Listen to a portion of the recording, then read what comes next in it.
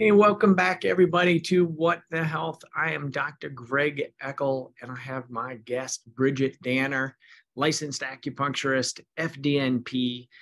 She's an acupuncturist turned functional health coach who has worked with thousands of clients since 2004. Her specialty is detox, especially toxic mold detox, which is the topic of today's show.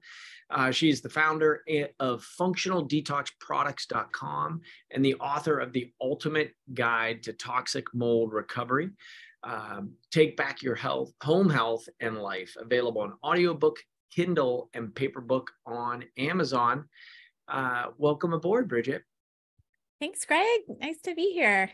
Yeah, I am very excited to share. You are launching the Toxic Mold Masterclass here in February of 2023. February 27th is the first day, and I wanted to get ahead of the curve and get people educated about this very important topic. And I know you're going to dive in deep with the masterclass, but I wanted to start out with, this is a massive, massive smoking gun for so many people with chronic illness. And how did you discover it? Like, how did you get in? Why are you pinpointing this as a masterclass to educate on?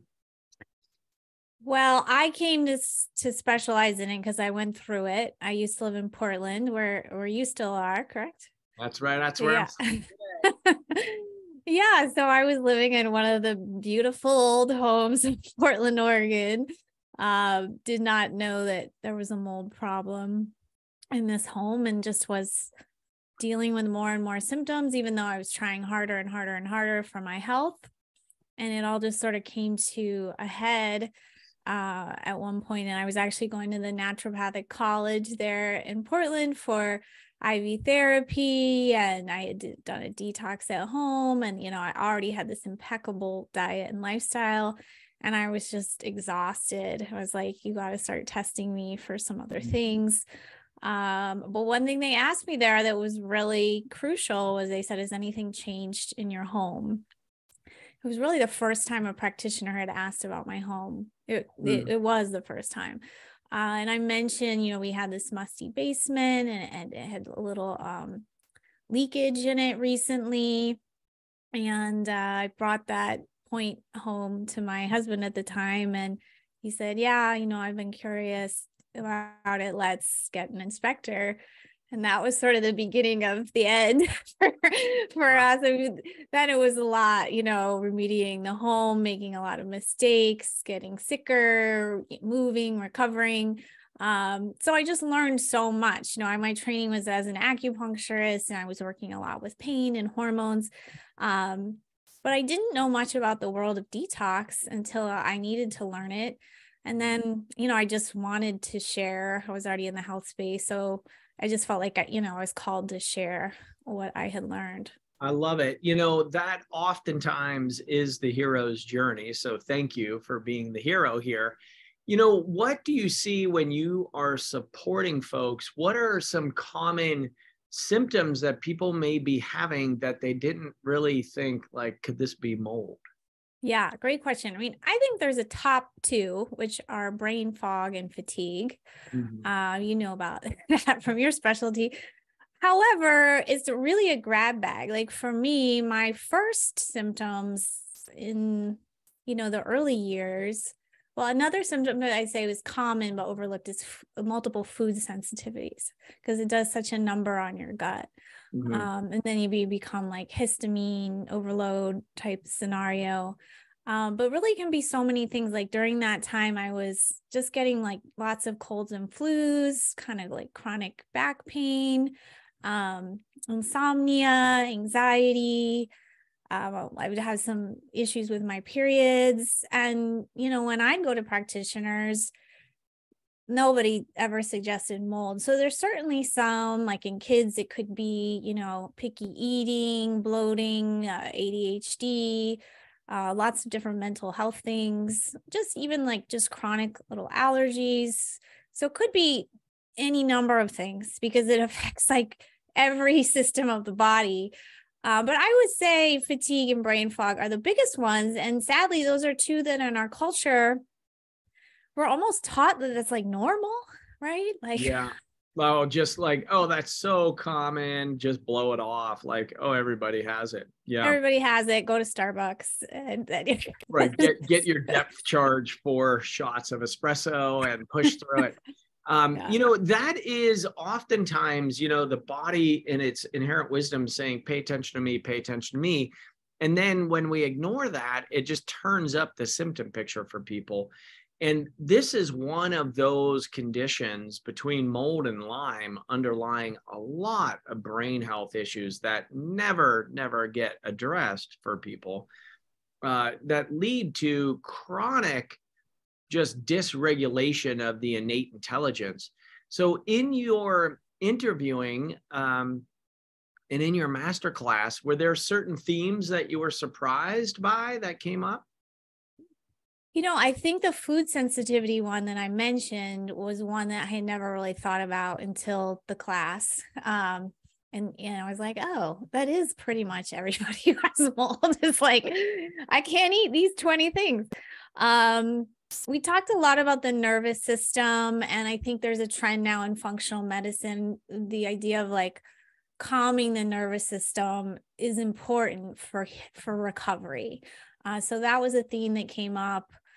Talking more about the brain, which is your specialty again, was really fascinating to me. We have Dr. Mary Ackerley on talking about, she's seen a lot of brain images with mold and talked about how areas of the brain can basically inflame or shrink.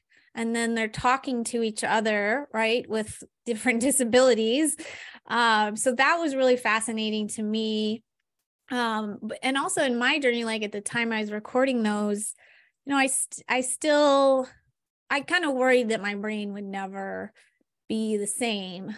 But there's really so much possibility to repair the brain, like more than I realized. And a lot of it's simple stuff. So that was something that came up. I mean, I think for all of us as humans, when we feel our brain isn't working, is very scary. So to know that there is hope, even if, you're losing things, you're forgetting things, all that, the brain can heal quite a bit.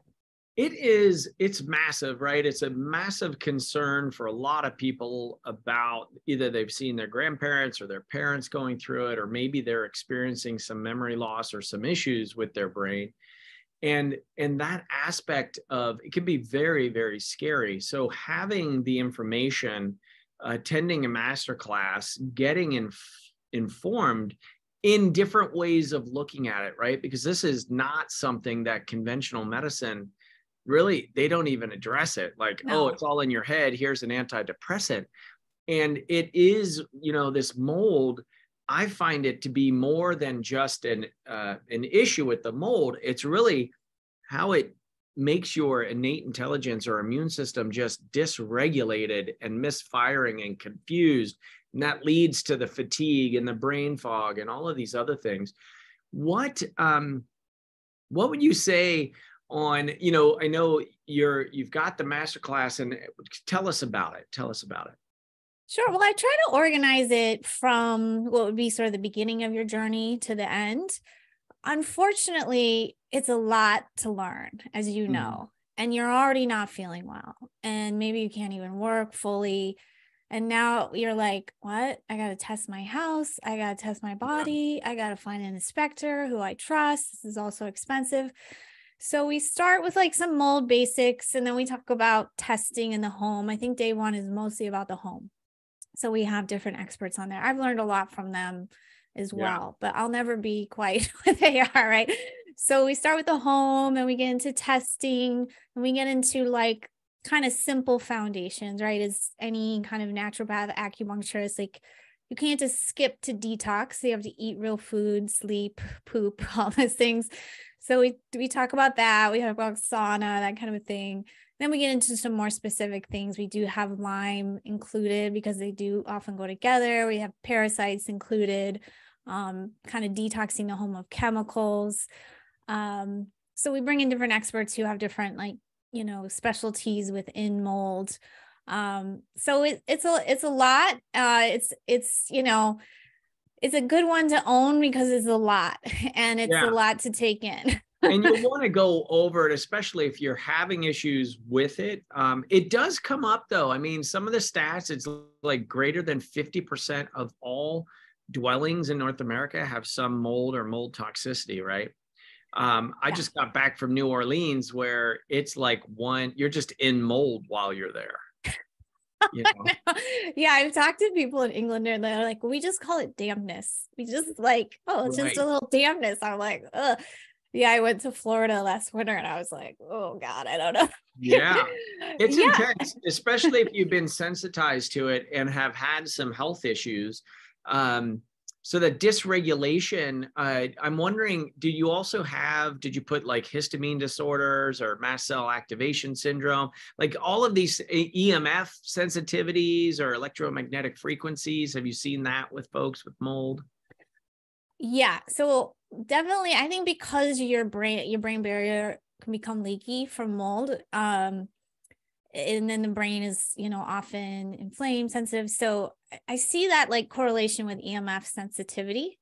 I think we're all affected by EMF, right? But in my opinion, but some people, you know, really like they can't even be in the room with the computer or whatever. So I see that. It's not for everybody.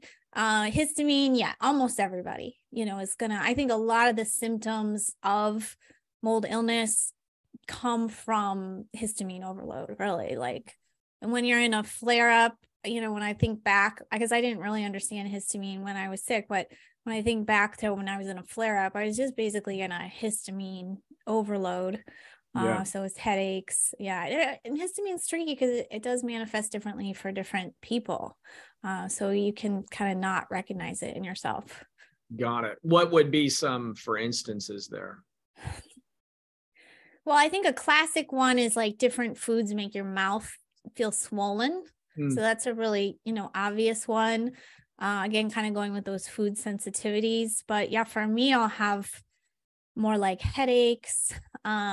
People can have rashes, kind of red skin. But anxiety is one. I think that's a big one for the mold community. Rapid heartbeat. I can't remember the whole list. Yeah.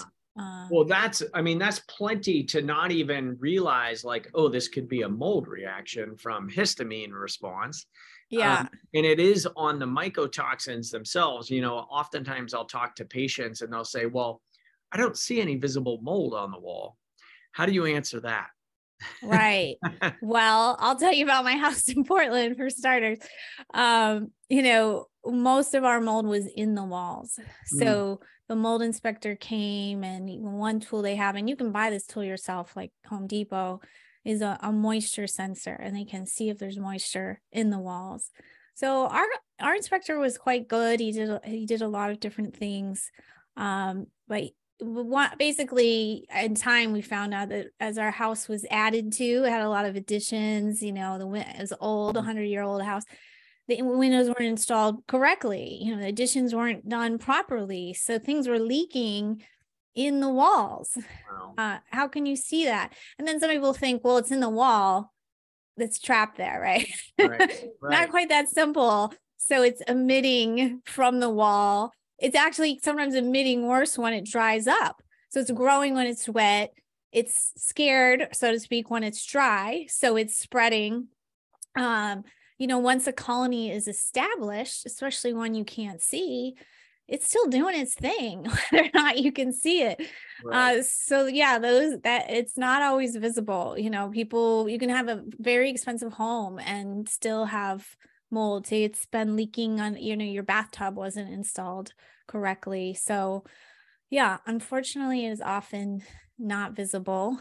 But you can often think of incidents that have happened, or look for certain signs, just small ones. They're not going to be obnoxious, you know, a whole wall covered in mold, but you can be like, oh yeah, it's always wet around this edge, or like this stain always appears on the ceiling, or what have you. So there are some things to check for.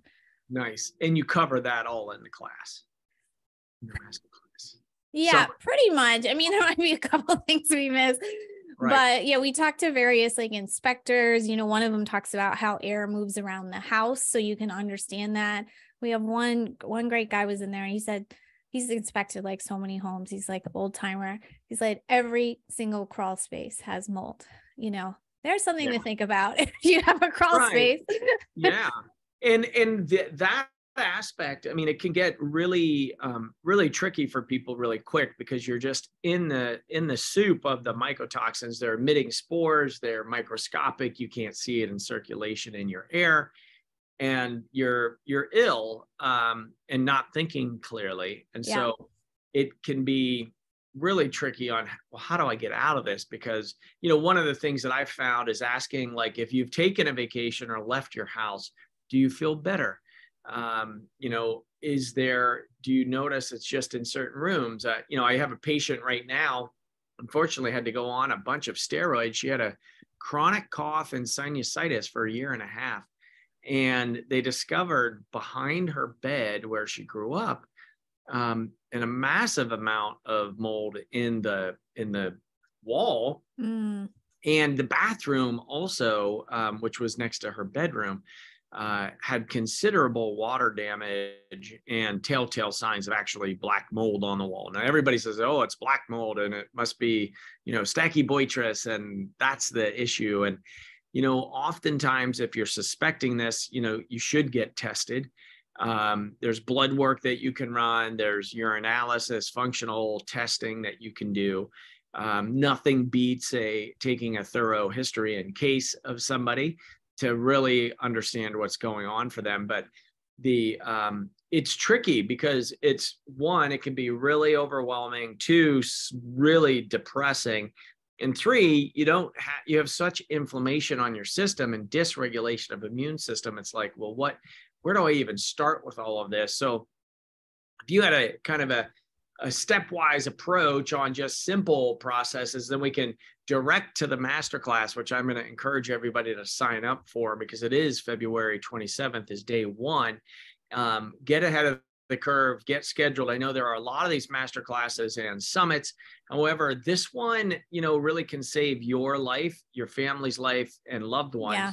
Because it's not well understood in conventional land. And here we've got Bridgit, who went through it herself, is kind of on that hero's journey, wanting to share exactly what she's uncovered along the way, and then really interviewing a lot of experts in the different domains, because it is it's very complex. On that simpleton path, though, let's keep it on the high level, on people tuning in, what to expect, and kind of the journey you're going to take them on. Yeah. And I'll also kind of share, if you're thinking about it for yourself, kind of the journey, because the overwhelm piece is big, right? So just take it step by step. Even if, you sign up for the summit and you only catch a couple things, like, don't think you have to learn it all. I didn't learn it all at once. So, really, like you said, history taking can be a step one, even for yourself in your own mind, about, when did my symptoms start? Where was I living? What changed? Like you said, you feel better when you're away. Or like for me, I felt better than the summers because I was outside. I wasn't in the home as much. I never put that really together. And you can think about your own house or workspace, again, looking for those water stains. Have you ever measured humidity in your home? If you live in Portland, Oregon, I can tell you, we should have been running a dehumidifier in our basement 100% of the time, and we were not. So just think about your living space, or previous ones, because you can have a previous one and then you didn't ever really detox. And so it just circulated in your body. It was colonized in your body, or it's just recirculating.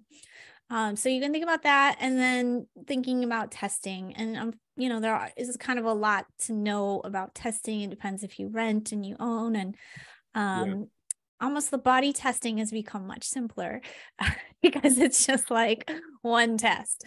So you could potentially start there, but then you're going to have to think about where the source came from. Or you can go the other way. If you have, you really strongly suspect an issue in your home, you may want to kind of start there.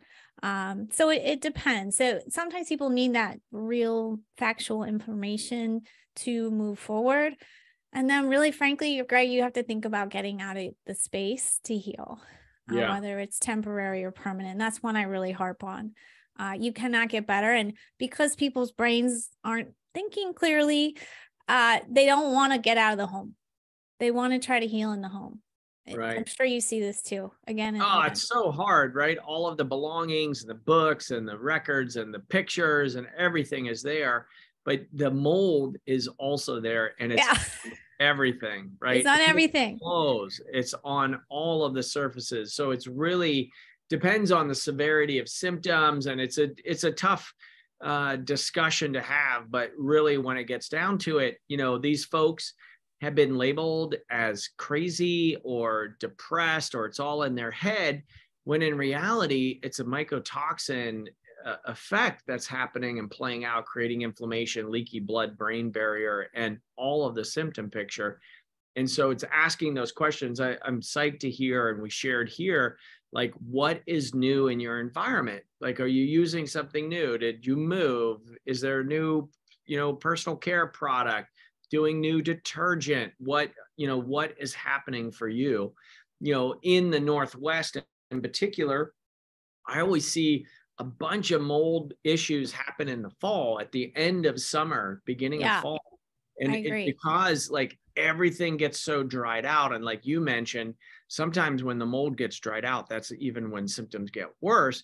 It's because they go aerosolized and they're now circulating with the wind everywhere. And that's a really tough thing to see, where you have it in your house and then you're going outside. It's even worse. It's like, where is this coming from?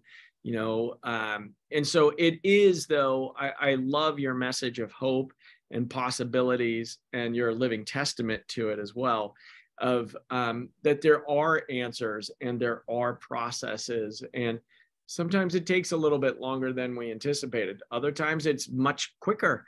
But it's really, engaging, get educated, get together with providers who know what they're doing and that can lead the way and have helped thousands, hundreds or thousands of people through the process.